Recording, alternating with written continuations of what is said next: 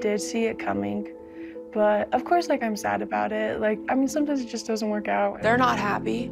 They're not in love.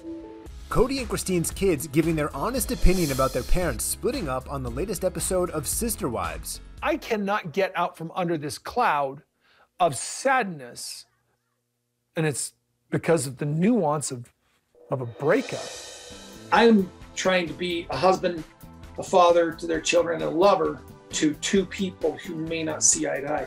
That's a real challenge. The family comes together to celebrate Ysabel's birthday and graduation.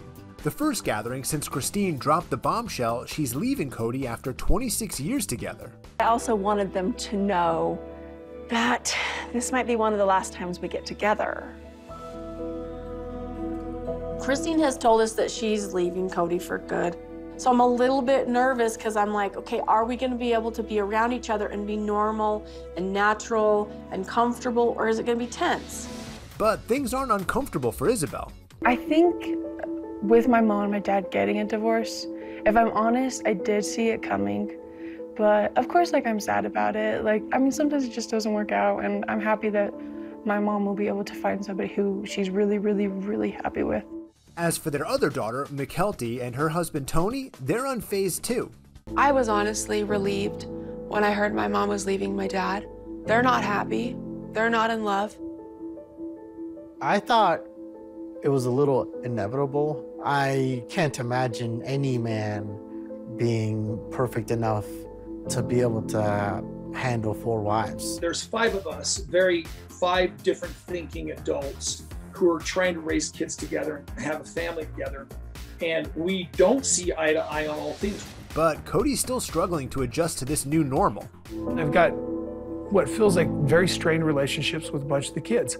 I'm not in a good place with everybody.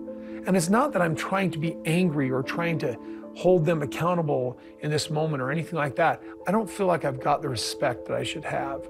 I mean, here I'm in a funk. It's a kind of this loneliness